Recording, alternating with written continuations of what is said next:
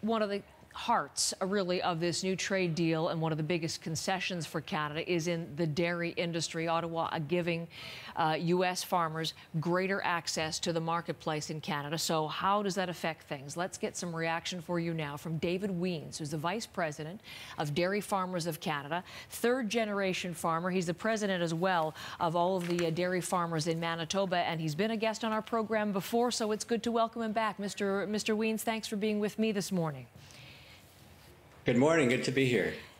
Sir, you went to Washington to make sure, to campaign, to lobby, to make sure that Canada's supply management system was not at risk. It's protected. It is intact under this deal. Why don't we begin in terms of the reaction to that key fact?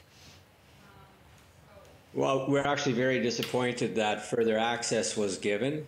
And so that is, we know that it is upwards of 3.5%, which is more than they've done in any other trade agreement. And not only was access given to the Americans, the Americans have negotiated a really good agreement. They have increased access to our market, and at the same time, we are, by the looks of it, not going to be able to export into the U.S. market.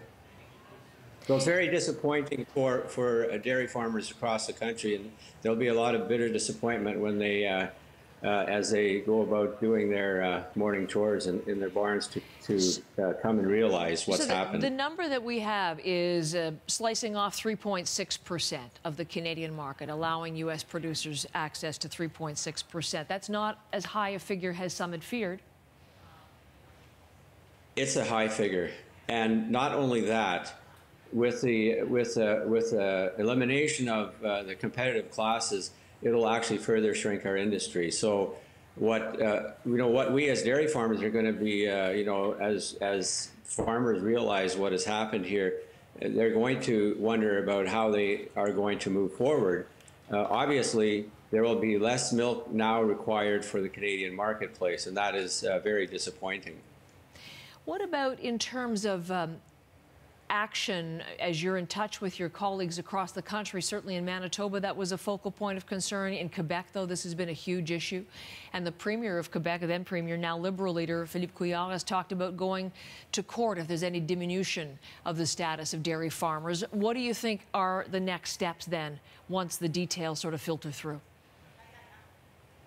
Well, it's too early to tell what we're going to do. We're just trying to understand exactly what's all been given away here, and it's going to come as a disappointment. And it's unfortunate that when these trade agreements are done, there's always these seeds of resentment that are sown by simply sacrificing one industry to get something that's that's really good. So the question becomes, what the Prime Minister needs to explain to Canadian dairy farm families and the other 200,000 people involved in this industry is how this deal is supporting of supply management. That is not at all clear to me, nor will it be clear to other farmers as they realize what's happened here. So that's interesting because, I mean, the headline touted is, Canada's supply management system has been protected, it remains intact. You're suggesting by opening up the market to this degree, it threatens the entire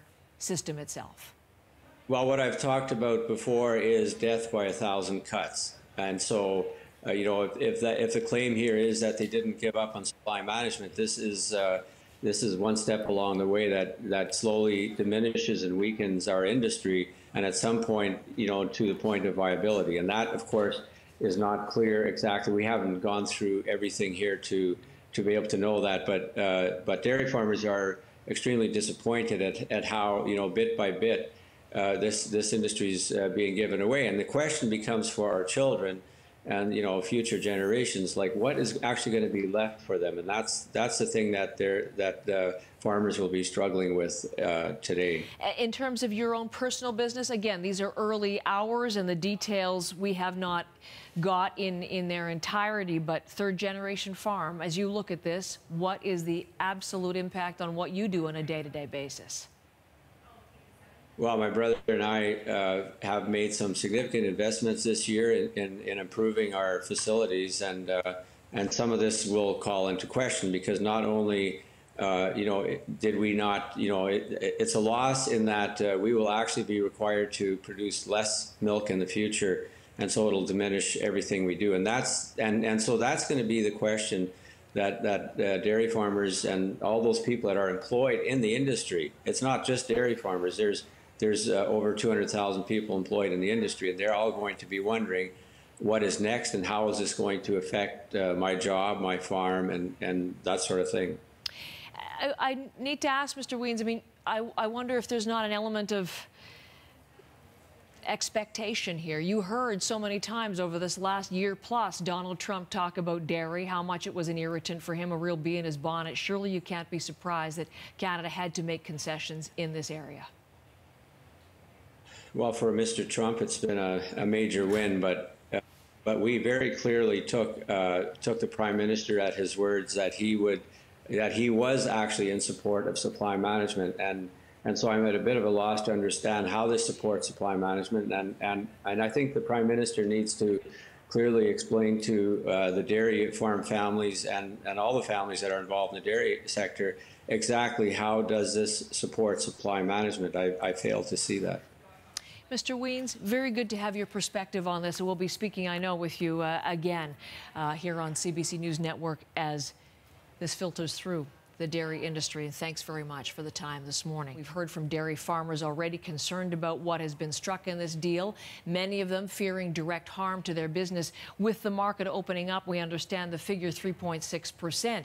Claude Rivet spoke to some of the farmers about their concerns just ahead of the deals being announced. Angus McKinnon has spent his life working on the family farm. The McKinnon Dairy Farm near Coaticook has been operated by the family since 1845. Canada's supply management system has been good for business, but McKinnon is afraid that could all change. We have been able to adjust slightly between the TPP concessions made and the European concessions made, but every time it chips away at the block. Pretty soon there won't be any block left. McKinnon fears any change would open the floodgates and endanger Canadian family farms. Canada is not going to become a dumping ground for U.S. overproduction. And that has been the constant reminder that we've said to Mr. Trudeau in the past few months. We are responsible for our milk production. The U.S. has to become responsible for their milk production too. In the nearby town of Cleveland, Quebec, you'll find Timothy Keenan and his son Devin tending to the cows. The Keenans have also been farming in the eastern townships of Quebec since the 1840s.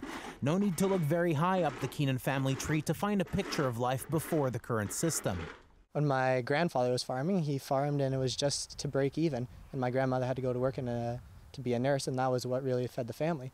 And now in my parents' generation, they can work together on this farm and be able to support themselves and also our own family. The Keenans are obviously concerned with their own family's livelihood.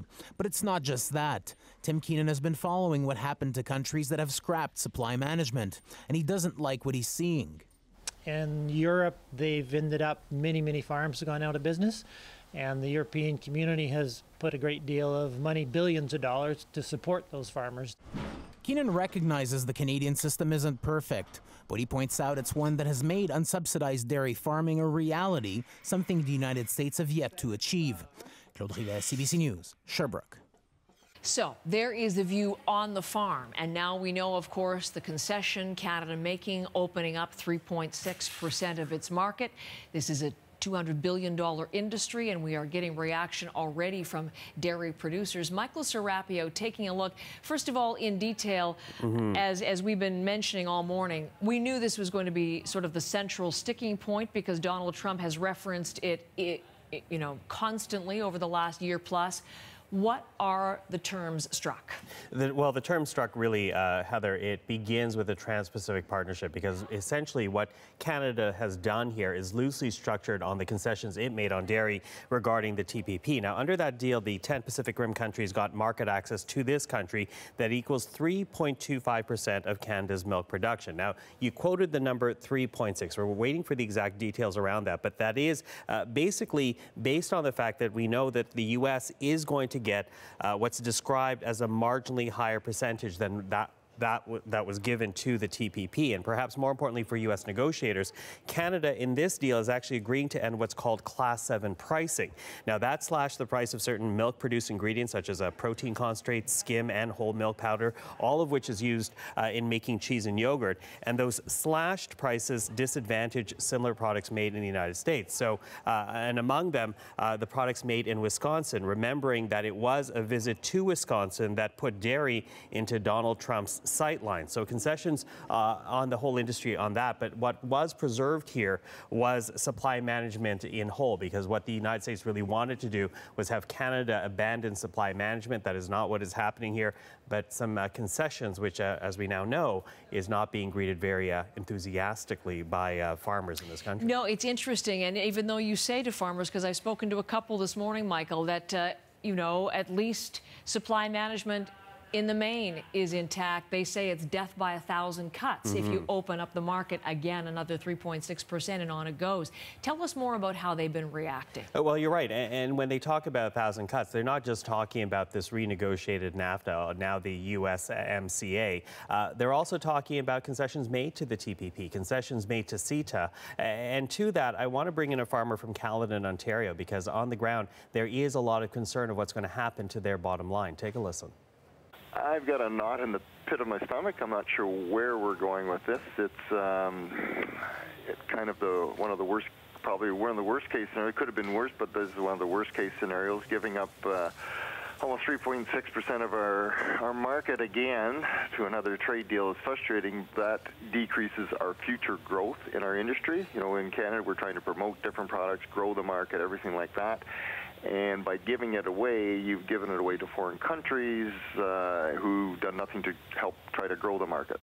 And you were mentioning the valuation of dairy in whole, Heather. Take a look at a big board that we put here, because in terms of the jobs that are reliant on the dairy industry in this country, 220,000, worth some $20 billion. I know numbers that you've been reporting all day, but that does underline how important this industry is, and certainly in provinces like Ontario, and particularly in Quebec, which today is going to a vote, as dairy farmers and that industry can influence a lot of the riding results in Quebec as the election and Quebecers go to vote today.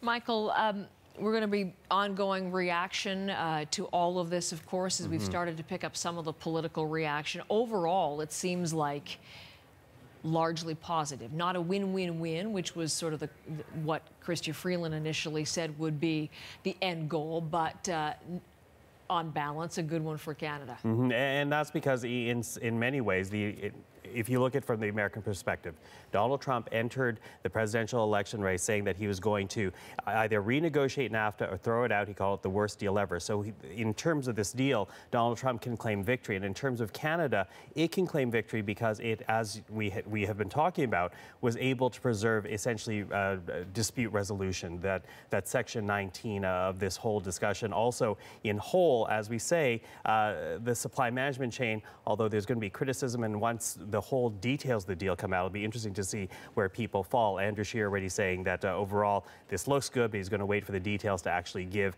his overall reaction to what's been negotiated here.